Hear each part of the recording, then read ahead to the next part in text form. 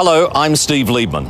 The story you're about to see involves Australia's biggest crime investigation and longest-running manhunt. It details the long and difficult search for a serial killer, a search that began in January 1996, when the first of 3 young women disappeared here at Claremont in Perth. Now, as part of a new police appeal for public assistance, we'll be revealing important information about the case, information which has never been made public. And with me is Detective Sergeant Jim Stanbury from the Special Crime Squad, who's going to help us review the facts of this case. And Jim, this is where it all began. That's right, this is Claremont. This is where our 3 victims went missing from in 1996 and 1997. Sarah was the first? Sarah Spears disappeared in 1996. Jane Rimmer, she went also in 1996. And Kira Glennon, she went missing in 1997. So tell me a little bit about Claremont. Well, Claremont is really the hub of the western suburbs here in Perth, and I'd equate the western suburbs to perhaps the eastern suburbs of Sydney. It's quite a ritzy, affluent area, and certainly Claremont is the hub of the western suburbs. We've got cafes and restaurants and a fair bit of nightlife here. Just behind us is a licensed establishment, and there's a nightclub also in the area. So a lot of people come to Claremont and congregate. And I imagine Claremont today, as was probably the case those 12 years ago, on a Thursday, Friday or Saturday night, was a pretty buzzy place to be. Oh, definitely. There was plenty of people around. It was a hive of activity. And a lot of people come to this area to go to the pubs and clubs. And yeah, there's always heaps of people walking around, driving around. Jim, it's been a long investigation, probably the longest murder investigation in Australian history. That's correct. It's been a long and complex investigation. We've interviewed thousands of people, we've taken thousands of statements, we've gathered over 100,000 items of evidence. We've employed experts from all around the world, from the USA, from the UK, and around Australia to help us try and solve these crimes. Thanks, Jim. Now, let's go back to the beginning of this mammoth investigation, now known Australia-wide as the Claremont murders.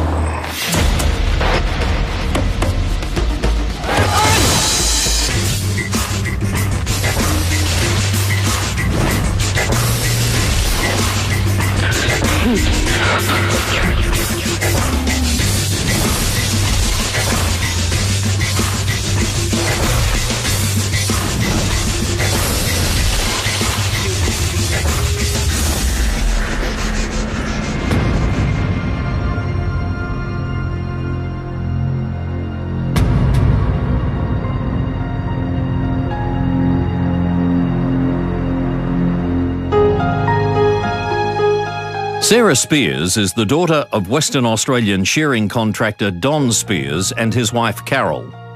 With her older sister Amanda, Sarah grew up in the country and attended boarding school in Perth. They're both very bright girls, both of them very compassionate. Sarah, they're both different-natured, but they got on like a house on fire. They were just great buddies. To my knowledge, they've never ever had an argument in their life. They were always there for one another. Sarah is intensely family-minded. She seems constantly to go out of her way to make sure her sister and parents are comfortable and happy. She had a way about her that you don't come across too often in people. She used to light me up. The minute I saw her, she just lit me up. Her eyes were bright, and she was always stumbling forward to greet you, very affectionate with all of us, with her mother and her sister, and I would say particularly myself. She was really always there for all of us. I think that Sarah was a typical, beautiful, smart 18-year-old who was just on the cusp of starting this fantastic adult life.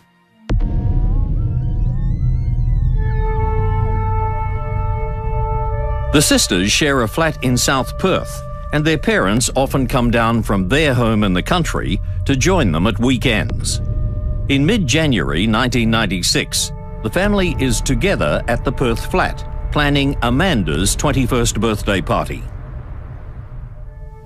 I wasn't looking forward to going back to the country, so I actually got out of the car after being ready to drive away about 4 times and give them another hug, and they were on the apron of the driveway waving goodbye as we drove down the road, and I was sort of looking back at them through the rear view mirror just thinking, gee, I hope you're safe until I see you again next time. And little did I know that I'd never ever see Sarah again. On Friday, the 26th of January 1996, the Australia Day holiday, Sarah and some friends are planning a picnic dinner at an open-air concert in Kings Park. As evening falls, they're joined by Amanda, who then drives them to the Ocean Beach Hotel in the upmarket suburb of Cottesloe. They left that hotel at about midnight. Yes, he'll be there. Well, I don't know if he's there yet. They were collected by Sarah's older sister Amanda. That had been pre-arranged, and Amanda drove them into Claremont. It was their intention to go to Club Bay View, which is a popular night spot, and kick on there at the nightclub. She was at the OBH Friday night and I went there.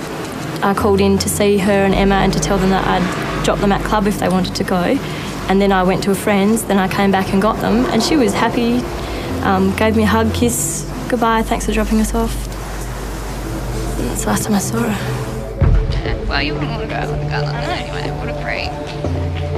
Amanda was working. She was going to university and doing several part-time jobs, which was fairly taxing on her. Normally she would have gone and picked Sarah up, but she asked Sarah to catch a taxi that night because she was in need of a bit of rest. It's nearly 2 a.m. when Sarah tells her friends that she's going to call it a night. How's your sister? Amanda, yeah, she's good. She's good. I'm just going home to her now, so yeah. Anyway, I better go. Take care. I will. How are you getting home? I'm just catching a taxi down the end of the road. Oh, be careful, baby. All right, thanks. Bye. Yeah. All right, see you soon. On her way out, she chats with a security guard at the door and then walks down to a phone box on the corner of Stirling Road and Stirling Highway.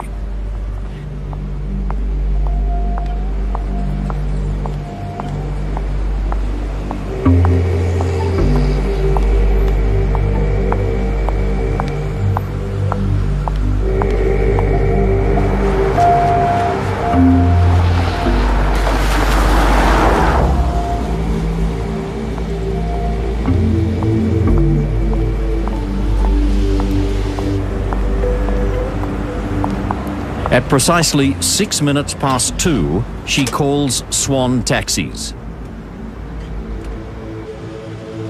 Hi, can I get a taxi to pick me up, please, at the corner of Stirling Highway and Stirling Road?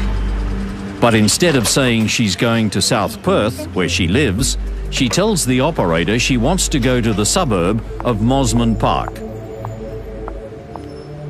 But we think that she was intending to catch a cab down to a friend's house in Mosman Park. She'd been there earlier on in the day, and it had been suggested to her that if she needed a place to crash for the night, that she could catch a cab to their place. It would have been much cheaper doing that than catching a cab to South Perth. Sarah crosses Stirling Road and waits on the opposite side, near the intersection of Stirling Highway. About this time, 3 young men in a car drive past Sarah and reach the intersection, where they stop for a red light. Oh, look at her, mate. She's pretty cute. Yeah, mate, she's a great sort. Do you think she'll be all right there by herself? Yeah, mate, she'll be fine. Oh, I wonder what she's doing there all by herself. Same as us, mate. She'll probably finish up clubbing on her way home. One of the men sees another car coming down Stirling Road, approaching Sarah, and he's still looking back at her as the light turns green and they turn onto the highway. As they drive away, he notices that the car does not come on through the intersection behind them. Think we should go back and check on her? He actually said to the other occupants of the car that perhaps they should go back and check on that girl, which we are confident was Sarah. You know, it was late at night, she's good looking, and she was there by herself, and, you know, the car hadn't come into view. For a moment, the men consider turning back, but then decide it's unlikely a girl would have any trouble in the Claremont area, and they drive away. At 2:09, Sarah's taxi arrives. But Sarah is gone. The taxi was travelling on Stirling Highway and it stopped at the traffic lights at Stirling Road. The taxi driver looked up the road towards the phone box. I mean, the phone box was very, very nearby. And he didn't see Sarah at the phone box. He didn't see anyone at all in the vicinity. Sarah had vanished.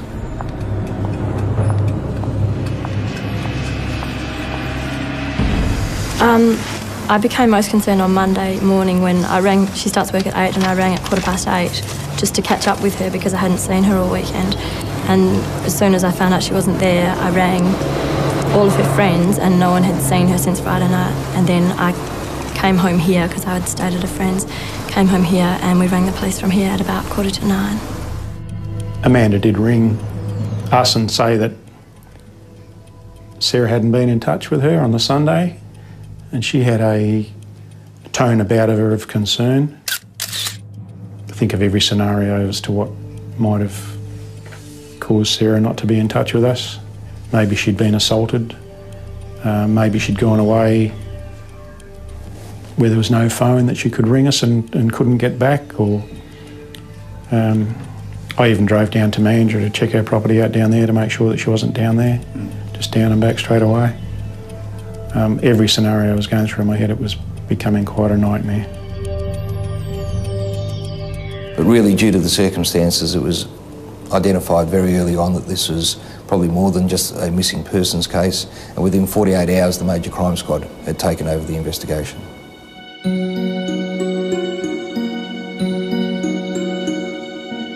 Pictures of Sarah are circulated, along with descriptions of her beige Portman shorts and light-coloured T-shirt, and particularly her distinctive shoes.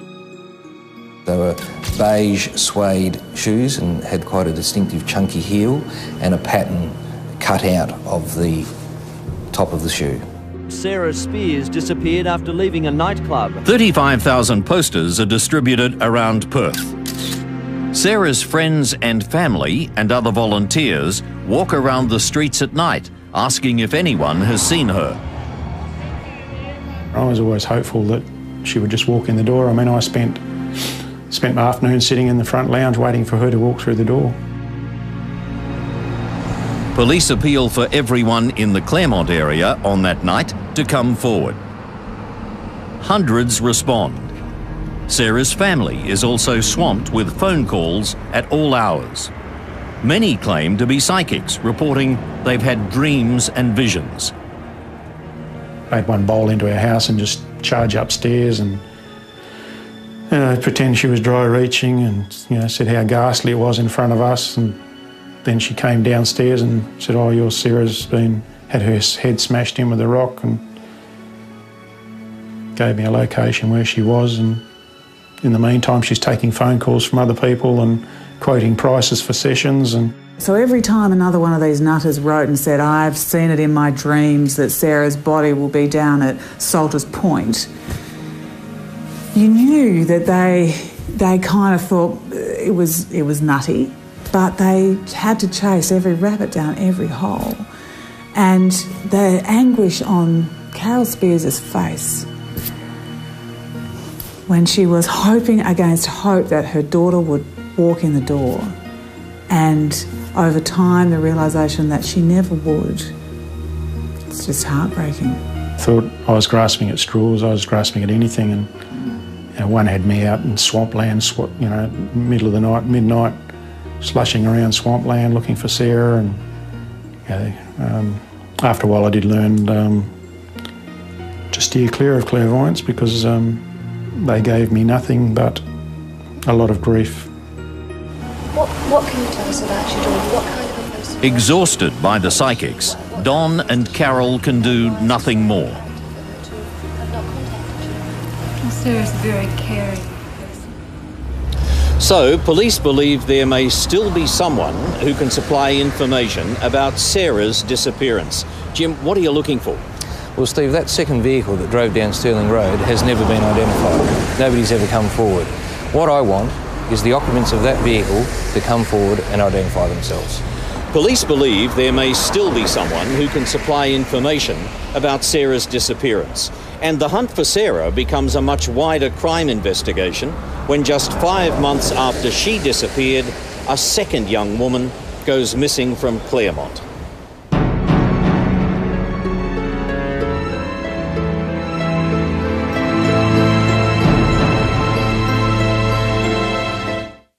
Welcome back to this special edition of Crime Investigation Australia. Detectives followed every possible lead that might help solve the mystery of Sarah Spear's disappearance. And then, after 5 months, in June 1996, another woman went missing here in Claremont. And Jim, there were similarities, weren't there? Yes, there was. I mean, both the victims were attractive young women. They had been out socialising with their friends in the Claremont area. It was really at the end of their night out, and they were really trying to get home, and they were walking alone. This woman's name was Jane Rimmer. The Perth suburb of Shenton Park is 10 minutes' drive from Claremont. It's here that Trevor and Jenny Rimmer set up their family home in the early 1960s. The youngest daughter, Jane, is born in 1973. Jane is a quiet child, but grows into a fun-loving, caring young woman whose ambition is to work with children. She gets her own flat and a job with a childcare centre. She's a nice, friendly girl. She was soft, nice girl. She worked with the children. She was always very smiley. I thought she was gorgeous. And her personality matched her face. You know, she was just, you could see her goodness just shining out of her, really. She was just a good person. And caring.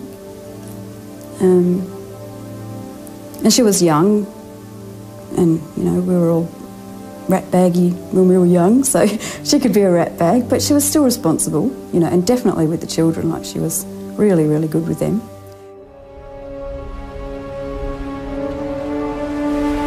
On Saturday, the 8th of June 1996, 23-year-old Jane links up with Linda Donovan and other friends at the Ocean Beach Hotel at Cottesloe. It's the same hotel that Sarah Spears had been to early on the night she disappeared.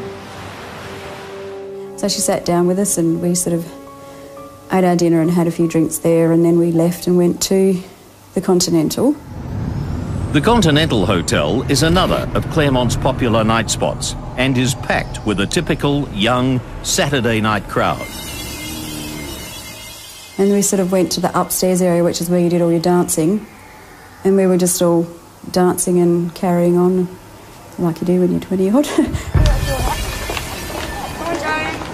Around 11:30 p.m, the group leaves the hotel and walks to the nearby Club Bayview. Jane didn't want to go, she hated the place. But because we were all going, she decided to come along. So we went there, and there was a line to get in, so we decided that we wouldn't go. And by that stage, a couple of us were feeling a little tired, so we decided we'd go home. And we were walking back along, and Jane was kind of lagging behind. And I knew that she didn't want to go home. She wasn't ready to go home yet, but the rest of us sort of were. Oh, hey guys, I don't really feel like going home. I'm going to hang out here a little bit longer. I'll see you later though. What is she doing? Okay. We'll just grab a taxi and we'll pick her up on the way around. Yeah, let's do that.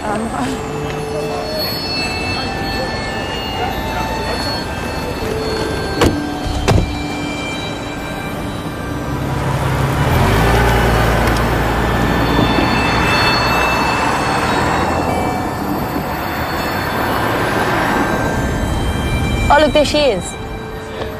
Jane, come on, we're going back to Kate's house for some drinks. No, it's all right. I'm going to hang out here a bit longer. But you guys have a good night. All right, well, call me tomorrow. Okay.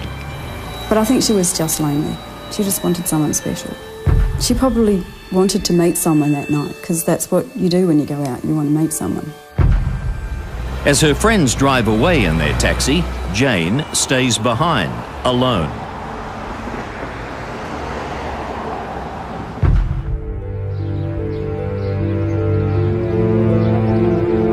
following day, Jane fails to arrive for the usual Sunday lunch with her parents, and they're immediately worried. Trevor and Jenny check her flat and find she has not been home and call the police. With the obvious similarities to Sarah's disappearance, the police commanders set up a special task force to combine the two searches. It's given the title Macro. It was recognised by the police there was obvious links between the two disappearances. Both victims were Caucasian, both were similar in appearance, both were in a similar age group, both had gone missing from the same area, both had gone missing between the hours of midnight and 2 a.m, and there was real concerns that there was one person out there preying on young women in the community. It sounded too spooky for there not to be some sort of connection. The Rimmer family and friends begin distributing pictures of Jane to try to jog the memory of anyone who might have seen her. They had loads of flyers made up, and we just posted them around and stuck them on the windows of our cars, and wherever we stopped we would, so if we stopped in a service station we would ask if we could put one up in the window. And I believe the Sunday Times or the West Australian came on board and actually distributed them with their papers, so absolutely everyone who bought a paper ended up with one of these flyers.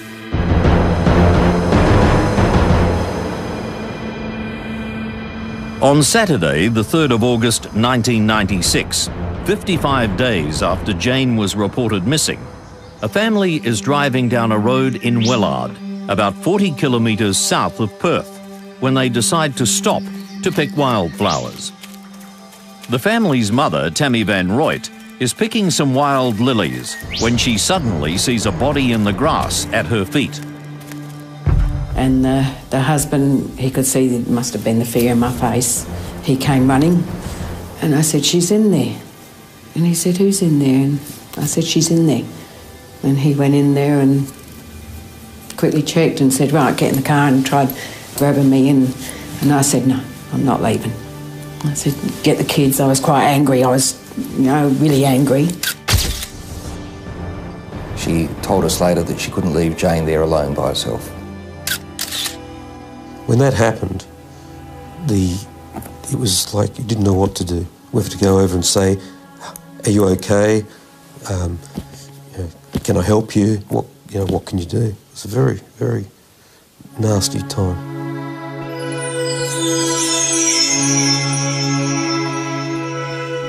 I guess we're thankful for the 23 years that we did have. And whoever did it can't take that away.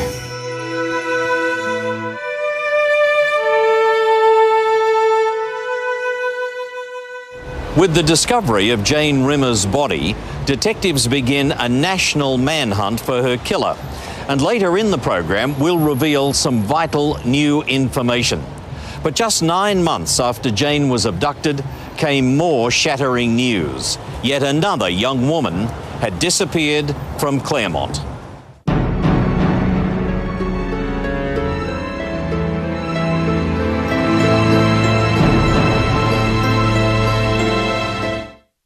In 1996, Sarah Spears and Jane Rimmer disappear from here in the Perth suburb of Claremont. Jane's body was later found 40 kilometres south of here by the side of the road. But the disappearance and murder would not be the end of the tragedy. In March 1997, just 9 months later, 27-year-old lawyer Kira Glennon goes out for drinks with her workmates and never returns. Kira is a bright law student. She speaks Japanese fluently, and after an extended holiday backpacking around the world, she's now back in Perth, completing her studies and working in a legal office.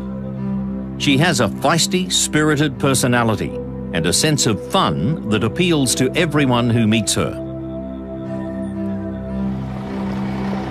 It's Friday evening, March 14th, 1997. Kira has had after-work drinks at her office before going on with a few colleagues to the Continental Hotel in Claremont at 11 p.m. I think so, yeah, you can get bar snacks, yeah. It's a few days before St. Patrick's Day, so the hotel is crowded, and she stays for only 20 minutes. She went off and the group saw her speaking to other people in the hotel, and then she came up to him and said she was going. She grabbed a jacket that she had left with one of her colleagues, and she walked out.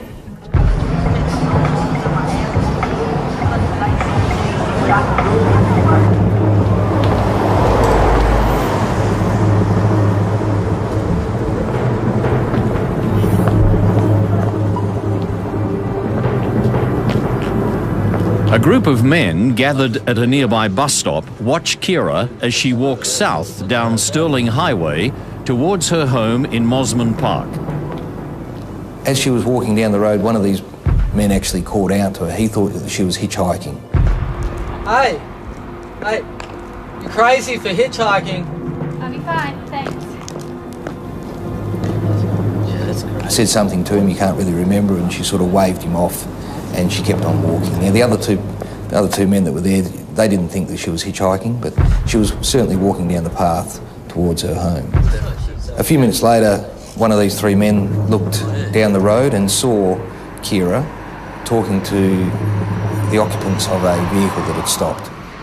The only certainty is the vehicle was light coloured, but the make and model of the car can't be confirmed from the witness accounts. I'd say. You working tomorrow? Yeah, man, 8 o'clock I start. I really need to get onto that taxi, because I'm done for. Wait, yeah, she's gone, man. She's gone.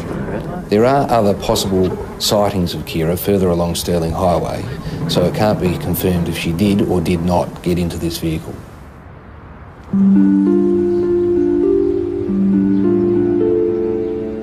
On Saturday morning, Kira's mother finds that she has not returned home. A call to one of her friends reveals that Kira was last seen leaving the hotel in Claremont by herself. The news that a third woman is missing from Claremont angers and frustrates the macro investigators and spreads alarm throughout Perth. Radio stations begin to broadcast safety messages to warn young women of the danger. For instance, keep your mobile phone with you. If you're going, keep to lighted areas, and all sorts of safety messages that we were hoping would remove the potential prey of the offender from his view. The West Australian government posts a reward of $250,000, the largest ever offered in the state. Kira's shattered father, Dennis, makes a public appeal for help. Only now do I even begin to understand the terrible trauma that the parents of Jane and Sarah went through. Kira may be there. And the look of horror, I'll never forget that press conference when, this strong, proud man with tears running down his face and feeling sort of a bit embarrassed by the fact that he couldn't keep it all together and having to make an appeal to find his daughter. Truly, truly heartbreaking. Life must go on. That's what we intend to do. Kira may be there. The Glennons are inundated with phone calls from strangers. They include the usual clairvoyants, tormenting them with the standard cryptic clues and useless information. Thank you, Commander Ibbotson.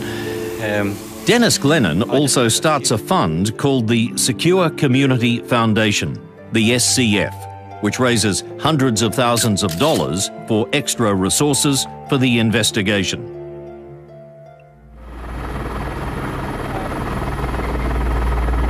On April 3rd, 1997, 19 days after Kira disappeared, a 24-year-old labourer is bushwalking at Eglinton on Perth's northern outskirts. Near a sandy track, he comes across a body and runs to tell his boss.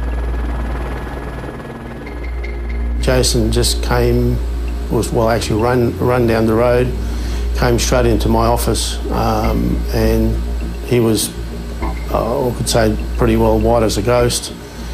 Said he had found someone, didn't really know who it was, but someone that looked like a female.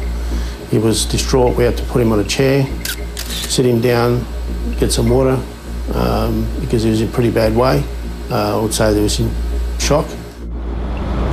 Police now confirm publicly that they're hunting a serial killer. Tony, what have you got for us? What's the latest? A preliminary investigation at the scene reveals the body to be that of a female, but it appears to be that of Kira Glennon. There's a bitumen road to about 50 metres to our right, and just up on the top of the hill behind us is a little access dirt track. We think that probably the killer drove into there to get off the main road, and from there he's carried Kira's body down to this location. An Australian criminal profiler, Claude Minicini, and a visiting American FBI profiler, Captain David Caldwell, construct a character outline of the murderer. Many serial killers have been shown to be sadistic psychopaths who take pleasure from dominating their victims. They're known to practice torture, rape, and mutilation.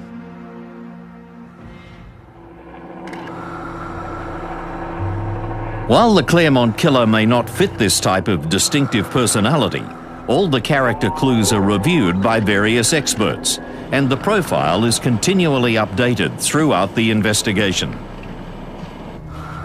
As well as profiling, clues to the killer's personality and to his relationship with his victims can also be found in the way in which the bodies were abandoned and the type of wounds they carry.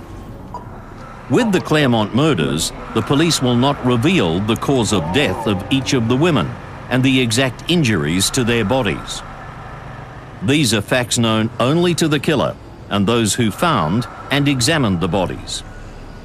Keeping these secrets might help police to track down the culprit and later prove his guilt in court.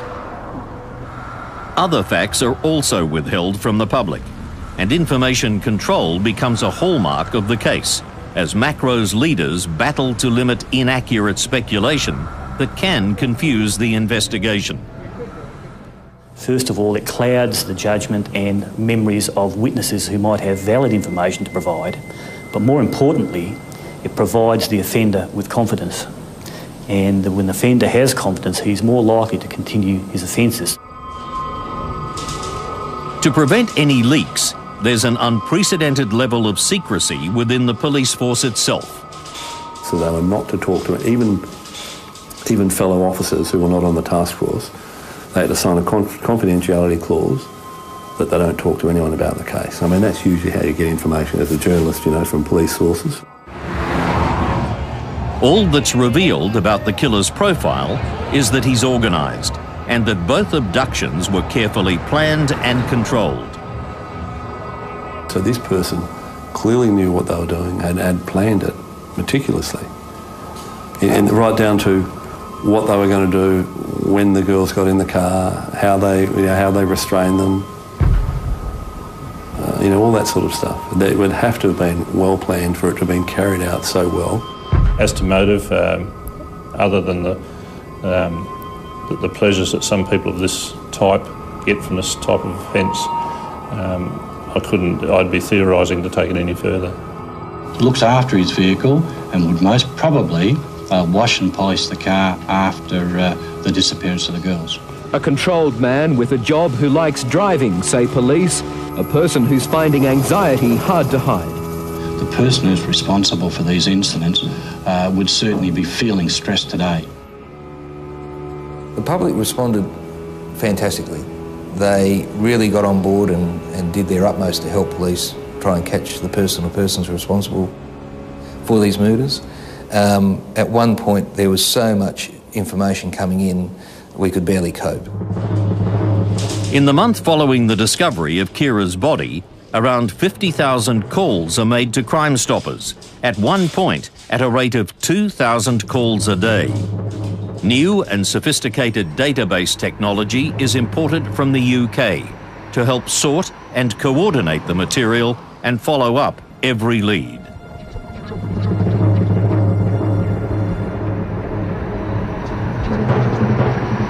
What we want is whoever was in that vehicle that stopped and spoke to Kira on the side of Stirling Highway to come forward and speak to police.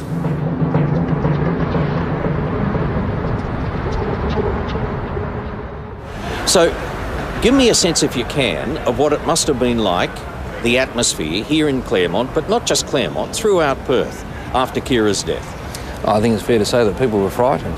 Nobody wanted to come down to Claremont anymore. I mean, at night the streets were deserted down here. It was a terrible time for people who lived and worked in the Claremont area. Now, throughout the 12-year hunt for the Claremont serial killer, one piece of evidence has been deliberately withheld by the police. There were good reasons to keep it hidden for so long, and you'll hear about it in just a moment.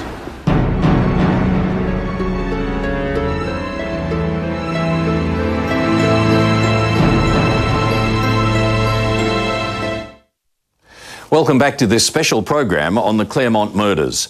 The search for Sarah Spears and Jane Rimmer and Kira Glennon's killer remains one of the largest ongoing manhunts in Australian criminal history. And with me again is Detective Sergeant Jim Stanbury.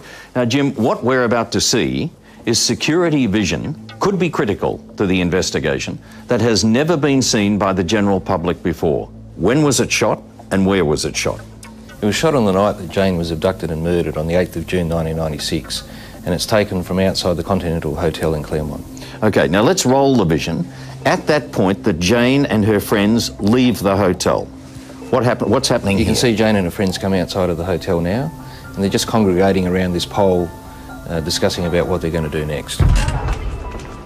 Somewhere through the night, I can't remember whose decision it was, we decided we were bored there, so we would go to Club Bayview. So we went there, and there was a line to get in, so we decided that we wouldn't go. And by that stage, a couple of us were feeling a little tired, so we decided we'd go home. And your inquiries indicate that the friends said to Jane, "Come with us, we're getting a cab." That's correct. And Jane, at the last minute, decided she didn't want to do that, and she said she was going to stay behind, stayed outside the Continental Hotel. And did she give any reason why she was staying behind? No, none whatsoever. Oh, no, it's okay. I'm going to hang out here a bit longer, but you guys have a good night. All right, well, call me tomorrow. All right, cool. Jane's at top of screen now, and she's quite focused on the Goojeri Street end of the area. Right. And she walks out there onto the street now. Okay, on her own. She's by herself. Plenty of people on the street, plenty of people spilling out of the hotel. They haven't been able to help you. Correct. We've identified and interviewed all of these people that are out here on the street, and none of them have been able to provide us with any significant information. Now, we should keep pointing out that there are several security cameras, that the vision from several cameras you've utilised here, so people should be aware that the angles are changing. Correct. Her demeanour appears to be different, doesn't it? I mean, she seems relaxed, cool, calm, friendly looking. We will shortly see come into shot a person of interest. You've called him the mystery man. That's correct. Because of all the people that were there, this is the one person you've yet to interview. That's correct. Who's yet to come forward. That's correct. There's the man. That's correct. She recognises him. Yes. As you can see, it looks like she's laughing or something along those lines. She is interacting with him. Whatever he's doing or saying, she is communicating with him. Okay, and now we're looking 28 seconds later. Mystery man has left. Jane is still there at the curb, quite relaxed, looking around. All these people here you've spoken to haven't been able to help you as far as his identity is concerned? That's correct. Okay, now, at this point she looks at a watch. It appears that's what she's doing, yes. Checks her watch. Again, she's still focused down Bayview Terrace. Okay. And our vision is about to change. There's been a 28-second jump. That scene there where we saw her look down at her watch is the last vision of Jane alive on the night in question. That's correct. 28 seconds later, she's vanished. That's correct.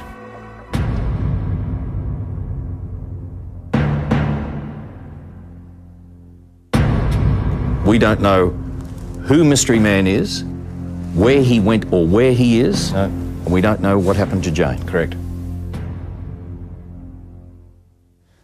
This inquiry's been going on for 12 years. Why have you only now decided to release this vision? Well, Steve, it's been no secret that we've had this video footage, and we've shown it to over 700 people. We didn't want to release it in the early days of the inquiry because we didn't want to narrow the focus of the inquiry. We didn't want to bring everyone's attention onto this one person. There are many other facets to the inquiry, and we wanted to cast the net quite wide and bring in all the information. You have to remember that Jane is still there for 2.5 minutes after Mystery Man disappears from view. But it's an opportunity now for us to release it to the public. Conventional methods have not been able to identify this male. We release it to the public. We want him to come forward and identify himself. So, now that you've released the vision, you want either so-called Mystery Man to come forward and maybe eliminate himself from the investigation. Correct. Or anybody who may know Mystery Man to come forward. And I want them to get on the phone and contact Crime Stoppers. If you have any information that may help police identify this man, please call Crime Stoppers on 1800 333 000.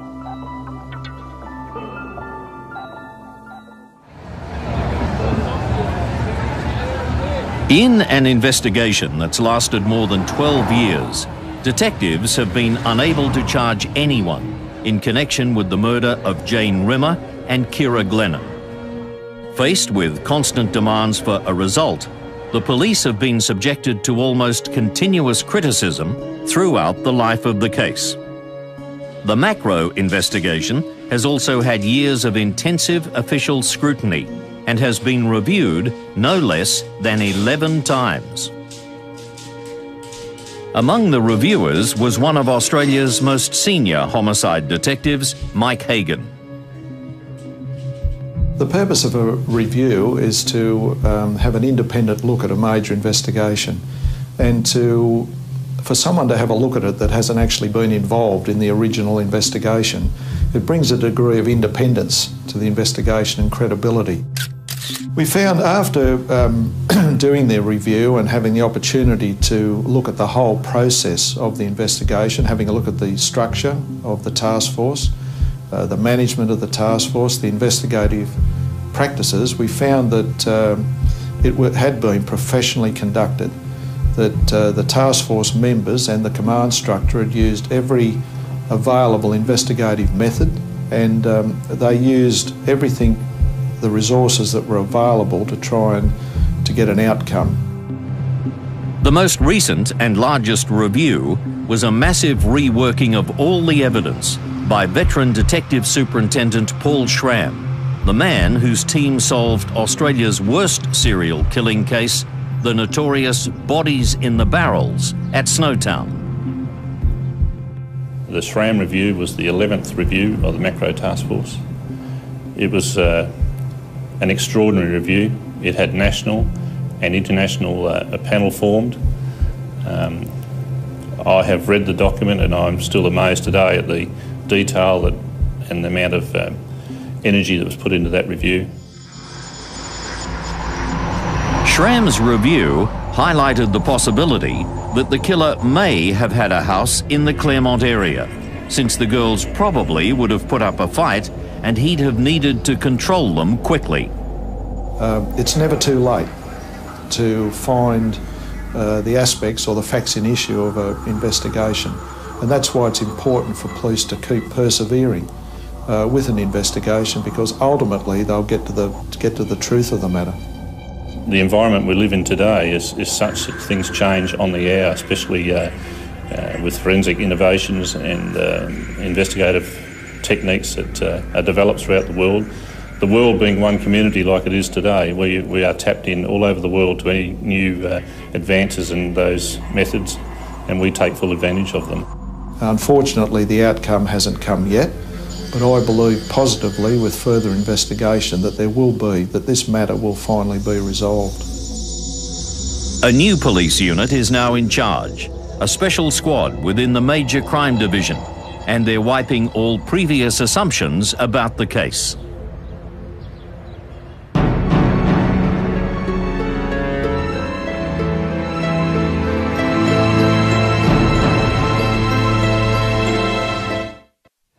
You've been watching a special edition of Crime Investigation Australia, coming to you from the Perth suburb of Claremont. And as you've just seen, detectives have released exclusive closed-circuit television footage of Jane Rimmer and what are believed to be her last movements before she disappeared. With us tonight has been Detective Sergeant Jim Stanbury, head of the WA Special Crime Squad. And Jim, what are you hoping tonight's program will produce? Well, there's three things I want out of tonight's program. The first thing is I want to identify who the occupants were of that vehicle that was driving down Stirling Road towards Sarah Spears and where she disappeared. There were two vehicles. One continued on its way, but the occupants of that vehicle suddenly realised that the vehicle that was following was no longer there. That's right. You want the people that were in that second vehicle to come forward and identify themselves. Yes, I do. Okay, so that's the first point. Secondly, I want the mystery man to come forward, that person who had interaction with Jane Rimmer outside the Continental Hotel behind us. After her friends had left in the taxi, she stays behind at that hotel. That's correct. And the mystery man appears. That's right. You don't know where he went, who he was, how he left the scene, but you want him to come forward. That's exactly right. And lastly, we want to identify whoever was in that vehicle that spoke to Kira Glennon on Stirling Highway. We want that person or persons to come forward. And anybody who's been watching this program tonight who has information, no matter how small it might be, how insignificant they might think it might be, that can assist this inquiry, get in touch with you. Ring Crime Stoppers, give you the information. Yes. Because it could provide that one piece of the puzzle that you've been looking for 12 years. Absolutely. One of the first tasks of the Claremont investigation was to try to establish what type of person could have picked up Sarah and Jane. While it's possible they were forced into a vehicle, police suspect it's more likely they went willingly with someone they knew, or at least felt they could trust. Detectives conduct hundreds of interviews with all the girls' known friends, associates and workmates. We had registers of people where they were in the evenings in Claremont and interviewed thousands of people in relation to these things. And they said, OK, who else do you know was in Claremont that night? I said, oh yeah, well, it's Bill Smith and Mary Jones. And the police actually went and plotted and spoke to basically every person who was in Claremont. They actually had this big chart drawn up and plotted where people were at the time that Kira disappeared. So I think must have taken an enormous amount of police work. Hoping to catch the killer, Macro conducted saturation undercover surveillance of the general Claremont area. They also used the police air wing and installed covert surveillance cameras on the streets. This resulted in the identification of men who followed women along the street and a number of rogue taxi drivers. Along with scores of other persons of interest, they are thoroughly investigated, and all but a few are eliminated. Among those still being examined are two men who can provide no alibis for the times the three victims went missing. One was a known sexual pervert who had a semi-automatic rifle and ammunition concealed under the front seat of his car. Kira's body is believed to have been abandoned in bushland on the night she was killed, and this man knew the area so well he could easily find his way along its bush tracks at night. Another of those still being investigated is a well-educated martial arts practitioner from a wealthy English family who worked closely with Sarah Spears and had once met Jane Rimmer. He was 34 at the time of the murders and lived alone, not far from Claremont. During his police interviews, he told a series of blatant lies, playing down his close working relationship with Sarah and giving false alibis for the times Jane and Kira went missing. His polygraph test results have proved inconclusive. As yet, there is insufficient evidence to link either of these men or the other persons of interest to the murders. The spotlight is also turned on the taxi industry. Taxi drivers had been involved in a number of previous attacks on women in the Perth area. And at this time, there's also a flourishing illegal taxi industry. The rogue drivers, who are not officially vetted or registered in any way, simply put a sign on their car and it becomes a taxi. The order goes out to shut down the fake operators as police begin interviewing some of the 3,500 drivers of Perth's 1,200 taxis. So we coordinated with the taxi board and a number of other agencies that we would open the motor vehicle licensing centres on a particular weekend and ask the taxi drivers to drive their vehicles down and present themselves. It allowed us to eliminate 1,800 taxi drivers, obtain DNA swabs from them, and also to forensically examine over 800 taxi vehicles. One constant fear is not only that the killer will strike again, but that he may have already done so. The cases of other young women either missing or murdered in Perth and around Australia are always under review, but none have yet to be conclusively linked to the Claremont murders. We must realise that 3 girls were taken from the streets, that a person did those acts, and that it's quite possible that people know of that person or have heard or discussed things with them. In addition to that, if persons are listening to this television program and they hear the investigators and they can assist, they should also bear in mind that there's still a reward outstanding for this matter of some $250,000 for information leading to the identification of the person or persons responsible. So put that, please, in the back of your head, the persons who have knowledge of these matters.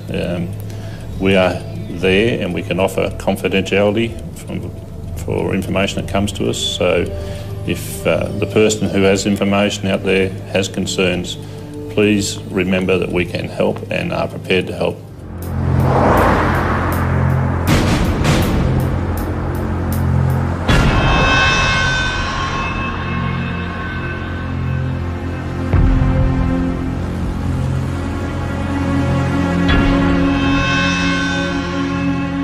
Over 12 years, police have gradually ruled out hundreds of leads and thousands of items of evidence. The investigation, of course, continues, and it's possible new information might provide a crucial breakthrough and solve the mystery of Sarah Spears' disappearance and the murders of Jane Rimmer and Kira Glennon.